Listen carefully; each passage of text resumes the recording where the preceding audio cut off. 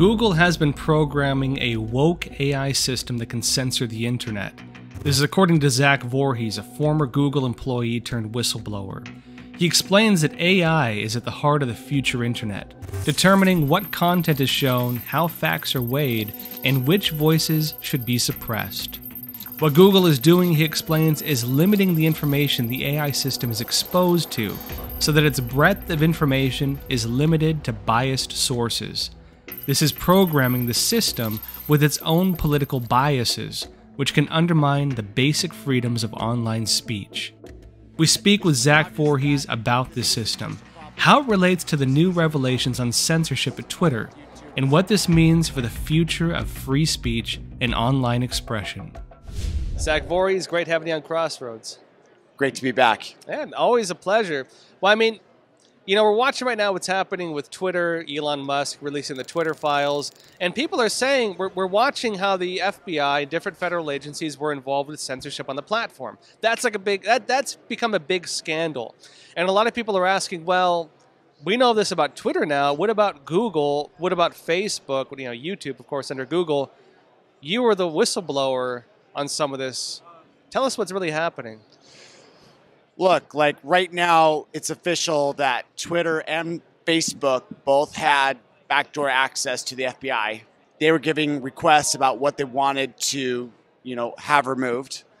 And I think it's pretty obvious that this isn't just a problem with Twitter. This just isn't a problem with Facebook. This is a problem with YouTube. This is a problem with Google. It's happening probably with TikTok as well. You were one of the Google whistleblowers, yeah. Of course, specifically, yeah. And the thing is that, like, I always had this question of who was writing these blacklists that I was watching inside of Google. And then the backdoor access kind of came out with the Twitter, and I started to reevaluate, like, maybe some of these blacklists are actually being written by, from requests from the FBI, requesting certain content, certain keywords being banned on social media. And I think that that's pretty much what the ultimate story is going to be when it's all revealed, is that at the end, they gave backdoor access to the FBI and other three-letter agencies, and that's happening all across the world. So let's step it back a little bit. You were working at Google. What year was that? What was your position? Yeah, so I worked at YouTube from 2016 to 2019 when pretty much everything went crazy with Donald Trump's election and the censorship and the defining of fake news. And then when they really started cracking down, And then, I heard about this censorship regime called Project Dragonfly, and I went to try to find Project Dragonfly, and it turns out that it didn't exist. But what I found instead was the real censorship engine, which was called Machine Learning Fairness. Machine Learning Fairness. Yeah. What is that? Machine Learning Fairness is Google's AI that censors its main products, Google Search, Google News, YouTube, and it pretty much classifies all data found on the platform, and then they can know which signals to amplify and which signals to suppress. Well, because a lot of people, if I go on YouTube, I assume they're giving me stuff based on my search history and my interests. You're saying it's not like that. There maybe to an extent, but there's intentional manipulation for political reasons. Look, if you like to go, look at videos that involve baking, you're going to get more stuff about baking. But if you go to like one of these blacklisted terms, they're going to try to not give you more of that content. They'll give you alternative content on the next up algorithm. And that's pretty much how it works. Like, everything works great until you get something that is politically sensitive, and then they're going to suppress it. And the next time you search for it, it may be even harder to find. That's what a lot of journalists are finding, is like, oh, I used to be able to find it like a month ago, and now it's gone. And that happens all the time. Is because of this, machine learning fairness that they're using that constantly evolves what it is that you can find on the internet. And if they can shift that over to the window to the left, then people like us are essentially programmed by it. Well, and I can see it. I mean, as a journalist, I do research all the time. I remember the algorithms, the search functions on Google, for example, used to be very easy to find like certain articles I was looking for based on certain keywords. And it would give me a pretty good, selection, pretty good results based on what I was looking for. And it was really good. I'd often find exactly what I was looking for. I find these days that I can't find half of it. Yeah. Even searching my own content, because sometimes I remember like, oh, I did an article on this years ago. I'll look for it. I can't even find it using Google. I have to actually use other search engines typically to find it. You're saying that basically this is part of a intentional or maybe not this specifically, but generally this is a potentially intentional manipulation process based around political interest that they're doing, or they're making it more difficult to find things that go against, the narrative they don't want, basically. Right. And the thing is that they're boosting authoritative content.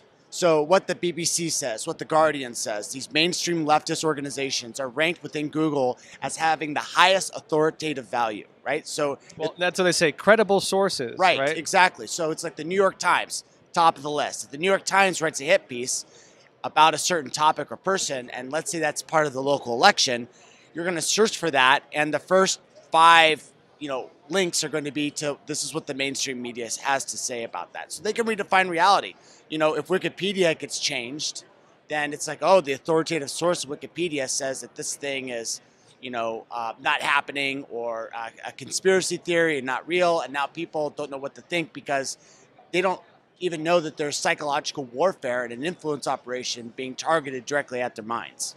Well, and we see this as well because they kind of circled the wagons, so to speak, around like the systems they control. Wikipedia, as you mentioned, will only take references from like basically mainstream media and like journals and so on, which are all typically of generally the same like political leaning or like just the establishment in general. If sources outside of that tiny boundary are not regarded as credible sources, then what is like, I don't think Epoch Times can even go, I don't think we can even be cited on Wikipedia, actually, last I checked. And so, if people say, what is your proof, what is your evidence, when you're talking about things that maybe debunk established narratives. Right. It becomes a cathedral in which everyone is self-referencing each other. And if you're not part of that inner court, then you can't get your opinion heard. And your definition of reality no longer makes sense in their sort of echo chamber. Now, I know you wrote a whole book about kind of the way these algorithms work, and you had actually internal Google documents detailing some of this. We're watching what's happening at Twitter. We're not really seeing the inner workings, like the mechanisms at play. Like you actually get into the mechanisms of what was happening, like how the systems work. What did you see there that made you concerned?